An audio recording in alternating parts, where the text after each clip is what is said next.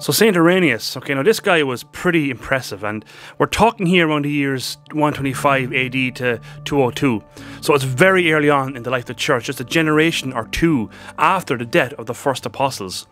Now Irenaeus, when he was a young guy, he attended a school in which a guy called Polycarp, I know, it's a strange name, just bear with me anyway, but Polycarp was actually a disciple of the Apostle St. John. So it's pretty amazing and just shows how important these early church fathers are in their link with the very first apostles. Now Irenaeus, he was Bishop of Lyon in France. And look, at the guy is like any good pastor. He had a good solid sense of the apostolic doctrine, the teaching of the church.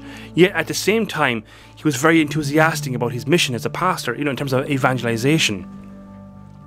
But Irenaeus, he's often termed as the father of theology, and for good reason, because he wrote extensively on important and theological issues, particularly in his response to a movement called Gnosticism. Okay, now these guys are pretty wild in their speculation about God, because they essentially thought that God was only discoverable through secret knowledge, and that the kind of Jesus that they presented could only really be understood by intellectual elite kind of thing, and that church teaching was just for simple-minded folk.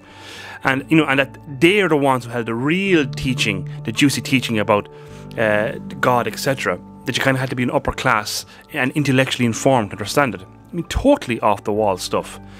And Irenaeus, this guy, he mustered all his efforts to combat this heresy, which had pretty much run amok in the church at the time. Because, see, Gnosticism, these guys, they attacked the very nature and identity of God and of Jesus Christ himself. This was not on. Okay, and Bishop Irenaeus, he wrote a work called Against the Heresies. It's quite famous and you can still read it today. It's really good because he used sharp satire, solid arguments of the faith, and he even ridiculed a lot of the heretics a little bit. But most importantly, he stamped his work on the authority of the apostles, from which his authority stems from, essentially. Now, you and I, like I said, we can still read his work today, and it's pretty important to read because it's quite relevant to today's world.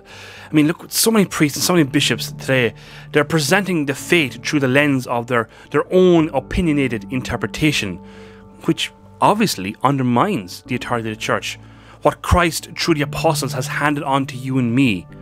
But also, it attacks church unity, which we see very clearly, unfortunately, in many areas of our church today. You see, Irenaeus, guys, was very clear on the fact that the true gospel is the one that's imparted by the bishops of the church, who received it untouched through the line of succession, going right back to the first apostles. The faith the bishops hand on, everybody, is what Christ gave to the first apostles, essentially. And the bishops throughout all the ages, they are to safeguard and present it to all, not just a select few, and to present it untouched. So it's not theirs or anyone's to mess around with, nor is it a privilege of a select few. Essentially, everyone, Irenaeus, what he was doing, he was simply backing up the teaching of St. Paul. Remember, St. Paul, he warned the faithful not to be led astray by teachers of strange doctrines, and stick to what the apostles have received from Christ himself. And that's what Irenaeus was reinforcing the whole time. And that's the role of the bishop, a modern apostle, to maintain the apostolic tradition. Because it's this gift, everybody, that the Lord guarantees you and me the transmission of the faith, the authentic faith that the apostles received from the Lord himself. That's why everybody at church can seem pretty heavy-handed at times when it comes to anybody claiming they know what Christ really meant when they set up the church.